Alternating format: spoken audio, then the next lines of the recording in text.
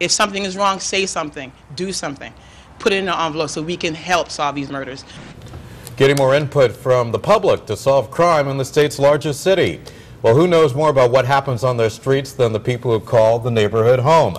The short answer is nobody. Yeah, now the Bridgeport Police is out with a new tool to make it easier for local residents to share critical information. News 8's Allie Reed spoke directly with police about their plan of attack.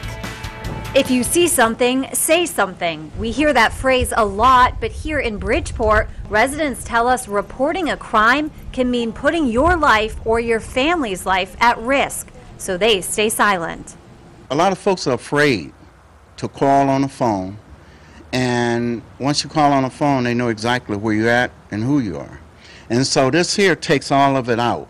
Clyde Nicholson came up with a safe way for residents to come forward and stop the cycle of violence. It's called TIPS, Trustworthy Information for Public Safety. This is where citizens can help their neighbors become safer. The citizen-funded effort allows residents to truly report a crime anonymously by writing what they see on a piece of paper, putting it in a TIPS envelope, and dropping it in a mailbox. It's easy, free, and untraceable.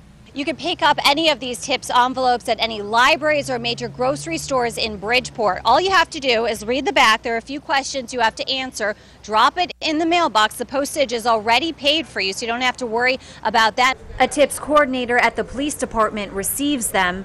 Parents who know what it feels like to bury a child hope residents who are afraid to speak won't be afraid to write. You never, ever forget it.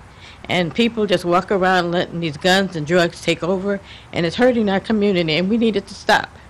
Whatever it takes, we need it to stop. In Bridgeport, Allie Reed, News 8.